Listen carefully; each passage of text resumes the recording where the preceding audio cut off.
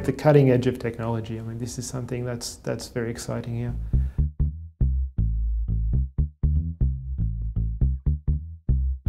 The full financial envelope of a project is huge. It's governed at very high level.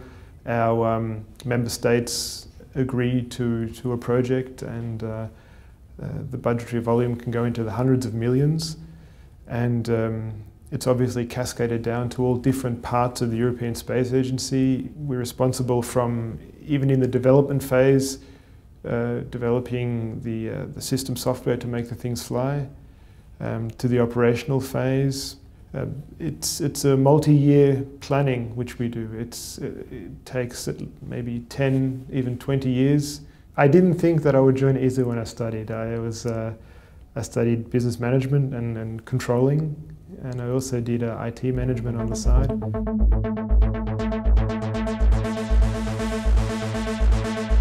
ESTRACK is the European Space Tracking Network, which are the ground stations which track and steer the satellites that we have in space. It's unique to Darmstadt because here is where all the interfaces and controls of the tracking network come together.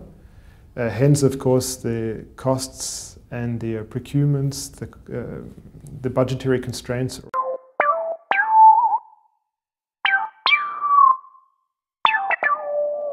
You have different engineers dealing with different projects, and of course they have the pressure to get their job done, and it's your job to make things fit, to allow them to get their job done.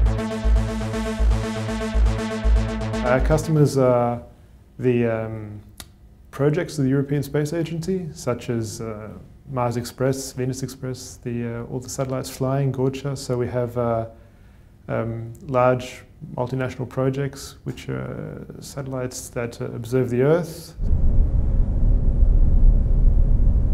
My day-to-day work is ensuring the budget execution of the cost centres, which means making sure that there's money available for when things need to be bought. We also, I mean, like in all parts of industry, we have things changing on a day-to-day basis. Technology changes. People change, decisions change.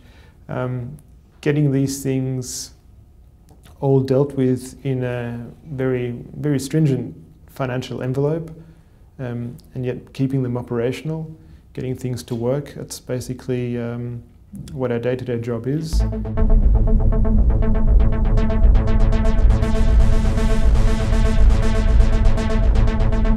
Excel, of course, in controlling, so in business management and internal managerial cost controlling, which is a normal university field, but also have an open mind for new things, for things that are on the cutting edge of technology. So have a lust or at least a great interest in new technologies, and be ready to indulge in these things and how they work.